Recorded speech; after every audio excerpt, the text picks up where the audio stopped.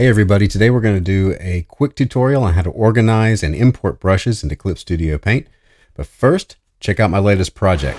If you like giant robots and missed out on Gunship Thunder Punch Book 1, here's your chance to get on board. This is a second chance campaign for the 80-page graphic novel, part 1 of a trilogy.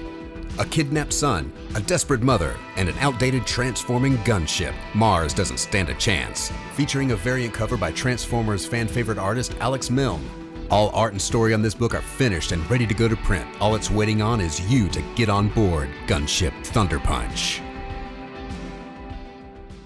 Alright, so one of the cool things about Clip Studio Paint is that you can import, buy, customize, and organize all your brushes. And I want to go over how to import brushes because that might be a problem. It was for me. It's a very simple process, but again, Clip Studio Paint has so many things that you can do with it.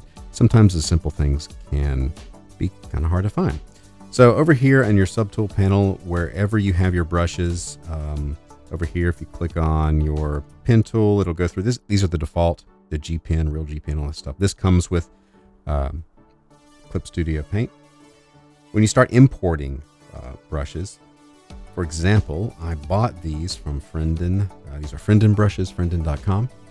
And to import, once you download your files and have a folder, it'll probably look something like this on Windows.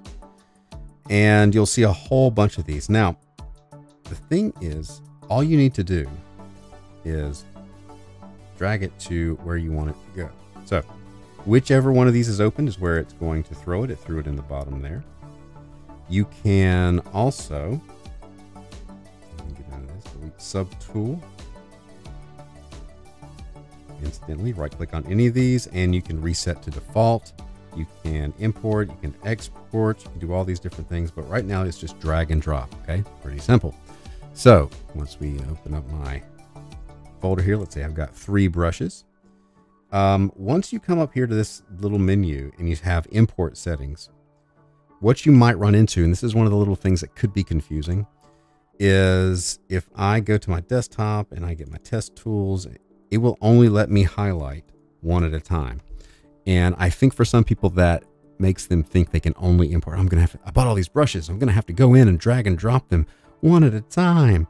No, you don't. So, you can, the import, this is a key point, the import subtool can only do one at a time, but you can drag and drop multiple things just like this all at once. So this is a weird thing. The import subtool is less effective than just dragging the stuff into your program. So that's one of the things that I ran into where I was going by the normal, oh, I use the import subtool.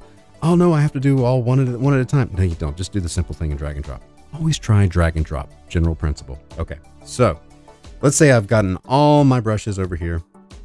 I can get rid of this. But if I bought, like I did here, for a long time, I used this like a very long time. I downloaded all my stuff, but look at all these brushes here. And I'm going to experiment with them all, but what if with the ones I like, do I have to, and this is a kind of a weak point of how, you know, if I want to, if say I like this Inker Manga Studio 4 thing, and I want to use it a lot, but I don't want to scroll down to get it. Look how slow this goes. Oh my gosh. I got to drag this all the way up to the top every time. No, you don't. We need to make a different group. So, what we do is from these, I can drag and make, if I just drag one over here, let me grab one down here. Let's say I want to make a pencil set, right? Let's get a pencil layout. We'll drag it over here. Oh, it put that tool. It's the only one there. But what it actually did was make another folder. It just used as a default, whatever the first thing I drug over here on this blank space. So I'm going to right click on that. Settings.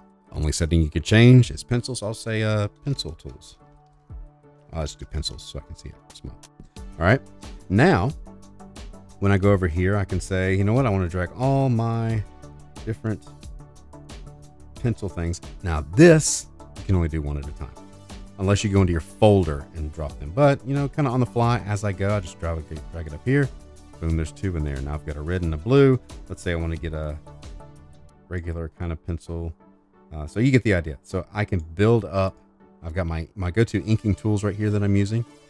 I've got my pencil tools over here. I've got a red and a blue and just a regular pencil. So this is how you import. This is how you organize. All right.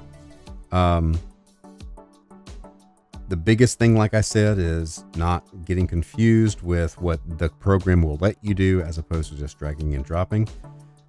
If you want to get into creating your own custom subtool, you get to name it. We'll go over a different thing, but if you want to play around with that, you can, but that's where the thing is. So I hope that helps you get organized. It's something simple. If you've been using it for a while, like I used Clip Studio for years before I really got into figuring out, oh, I can just drag and drop and organize, because we so want to draw, we forget to do the basic thing. So I hope this helps. Be sure to check out my project, latest project, link in the description, and I'll see you next time. Hey, thanks for clicking on this video. Be sure to hit subscribe and hit the bell to receive all notifications, because just hitting subscribe doesn't mean anything.